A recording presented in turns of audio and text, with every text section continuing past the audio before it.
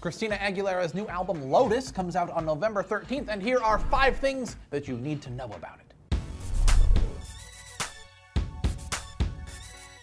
1. Christina is into flower power. Here she is explaining why she chose Lotus as the title.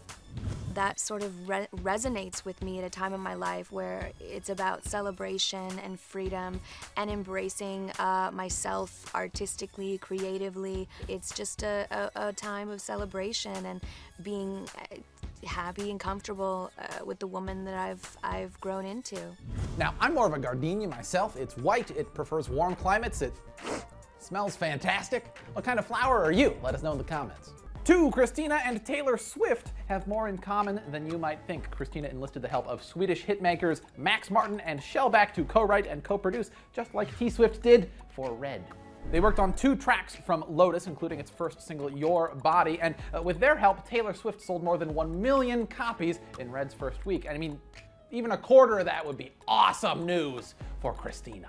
3. The album contains 2 collaborations from fellow coaches on The Voice. CeeLo Green contributed vocals to the song Make the World Move, and Blake Shelton contributed to the album's final track, Just a Fool. Now, there's no sign of Adam Levine, but as a wise loaf of meat once said, 2 out of 3 ain't bad.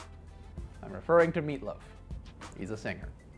4. Christina is a fan of M83. The aptly named opening track, Lotus Intro, contains a sample of Midnight City. And I mean, who doesn't like that song? You just can't beat a good old sax solo. And 5, she's taking a page out of her own past, describing her song Army of Me as, quote, Fighter 2.0. She told Billboard, "There is a new generation of fans from a younger demographic that might not have been with me all the way, but that watch me on the show now. I feel like every generation should be able to enjoy and have their piece of fighter within." Now, unfortunately for rock fans, Dave Navarro is not playing guitar on Army of Me. After stumbling a bit with her last album, Bionic, do you believe that Lotus will return Christina to pop stardom? Let us know in the comments below, and click the like button and subscribe. That's not what a sax sounds like.